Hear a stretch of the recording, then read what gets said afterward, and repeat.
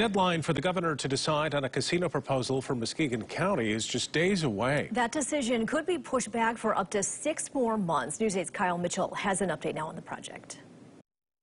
This project at a former horse track just outside of Muskegon has been in the proposal stages for more than a decade. The plans call for a casino with a 70,000 square foot gaming floor and 220 hotel rooms near the US 31 and I-96 interchange. We've been working very hard over the last 12 years to make sure that we did everything that we needed to get the approval from the Department of Interior.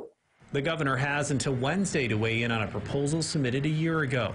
The leader of the Little River Band of Ottawa Indians expects the governor will ask for the deadline to be extended another 6 months. Her staff has been very busy. Obviously, we've all been busy with COVID and all the effects of COVID, so they probably need a little more time for this.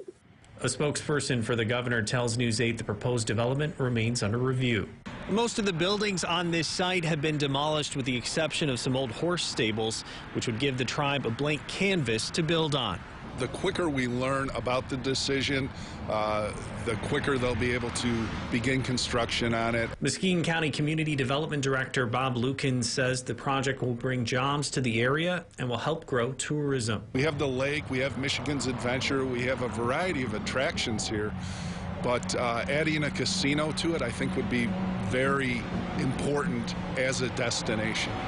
In Muskegon County, Kyle Mitchell, News 8.